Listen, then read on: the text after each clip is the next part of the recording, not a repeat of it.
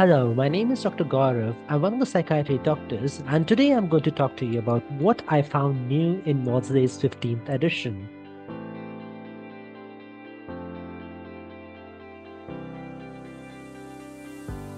One of the things which Maudsley has emphasized is genetic testing before prescribing lithium to clozapine-associated neutropenia. Clozapine has been associated with neutropenia, and the incidence is 3 out of 100. And sometimes it might be associated with severe neutropenia. The incidence is 1 out of 100. So, lithium was supposed to increase the amount of neutrophils, but there are some people, especially of the African descent or West Asian descent, who have their abnormalities in DARC gene or Duffy antigen. So they need to get tested before they get prescribed lithium. Even the dose of the lithium which has been prescribed is 400 milligram before the full blood count has been carried out, and the lithium levels should be 0.4.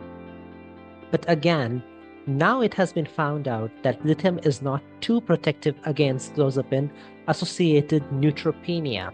And if that occurs, the clozapine might have to be discontinued. So there are a lot of ifs and buts. So that's why this time Maudsley 15th edition talks about starting the GCSF factors or the growth factors for increasing the neutrophil counts. For the first time in the history of Maudsley, they have introduced the genetic testing for clozapine.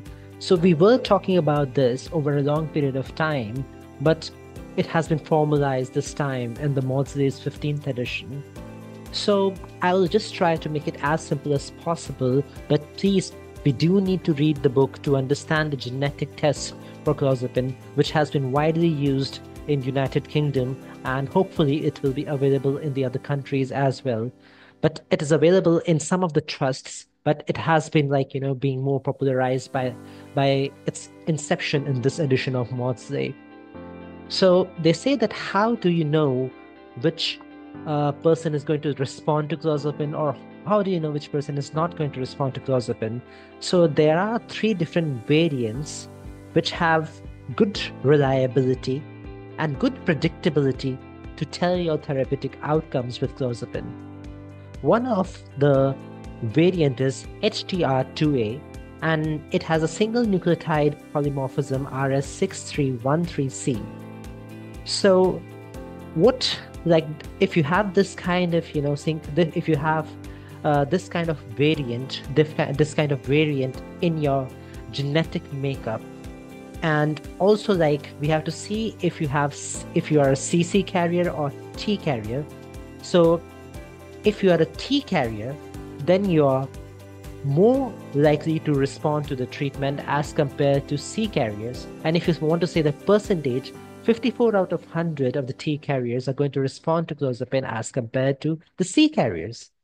But if we look at HTR2A with SNP RS6314, then C is more likely to respond as compared to T.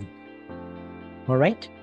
And if we look at HTR3A RS1062613, forget about the numbers, we just have to see there are 3 different kind of variants, then again C is less likely to respond to T allele. All right? So among these variants, we find that C is overall less likely to respond to T carrier allele unless the variant is HTR2A RS6314.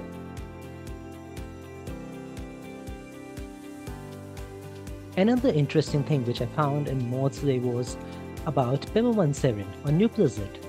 It was a medicine which was encouraged for Parkinson's associated psychosis or Lewy body dementia associated psychosis, perhaps because of its action on 5-HT1A receptor. It is an inverse agonist for it, and it helps in the psychotic symptoms. It means that it reduces the activity of that receptor.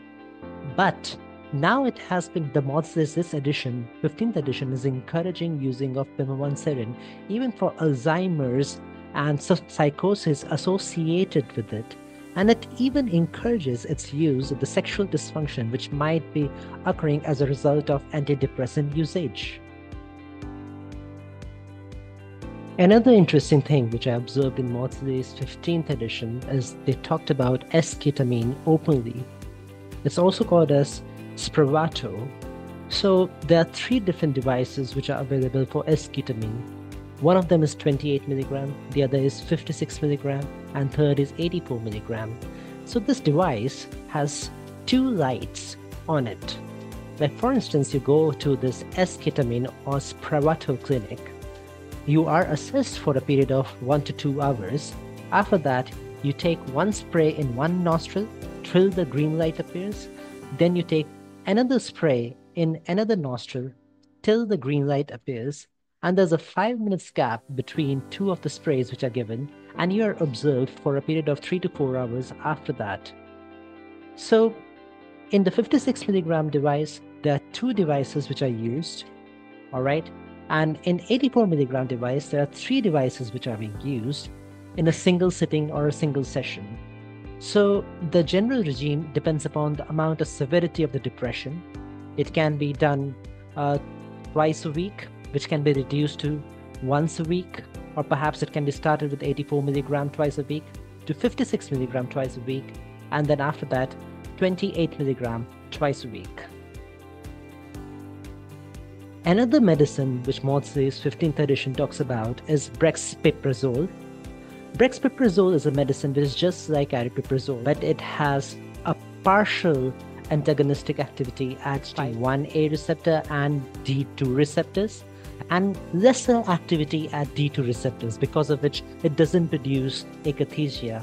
And also it is antagonist at 5-HT2A, which is again reducing many of the side effects because of aripiprazole. So it has been encouraged right now for elderly depression, especially doses of 0.5 milligram and 1 milligram.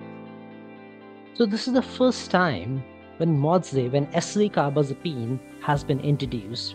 In the previous editions, they talked about carbamazepine and oxcarbazepine. Oxcarbazepine is a derivative of carbamazepine. And this diagram has been designed by us, but like we are waiting for the formal designs by some standard textbooks like Stephen Stall's. And Carbazopine focuses just upon the potassium channels. Oxcarbazepine is a glutamate receptor antagonist, and obviously all of them, they stop the sodium channels.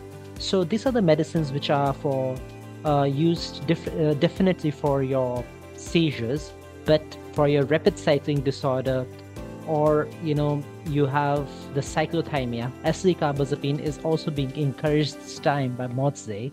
And the advantage of Carbazopine is that it is like once a daily drug. You can start from 800 milligram to 1200 milligram. So if the compliance and adherence are not the issues, you can use this medicine.